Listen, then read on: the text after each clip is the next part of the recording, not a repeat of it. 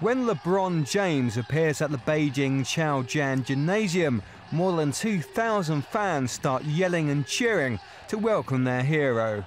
This is the 7th visit for the NBA star to China, and it is special for both the player and his fans. It's been a perfect year for James, who is more than happy to talk about his 2012. Wow, I mean, it feels great.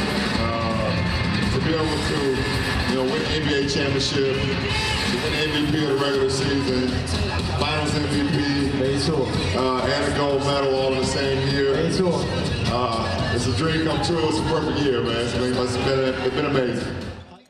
James is in China to attend the Summer Basketball Gala event, which is themed as Find Your Greatness. He will stay 4 days in the country and visit 2 cities, Beijing and Shanghai. The organisers hope he can encourage more Chinese fans to take up the game before James will come back to Beijing and Shanghai with his all-star team. The Miami Heat will play 2 pre-season games against the LA Clippers in Beijing and Shanghai in mid-October.